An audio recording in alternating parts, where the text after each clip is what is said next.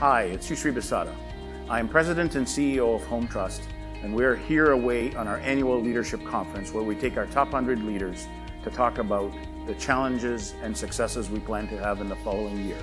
1 year ago, we set our values to take our company into where we want to strategically have the culture move. This year, we hired the mark of a leader, Doug and Tim, to help us with that. Not only did we think that they could help us in crystallizing and communicating it to our top 100 leaders, but also through storytelling. We thought that it could make it more real, not just for the 100 here, but as we go back to our offices and communicate with the larger organization. I was fortunate enough to work with Doug and Tim in my past company and remember the impact it had in using storytelling as part of the values of the company. Their storytelling, of course, is relatable and everybody understands it.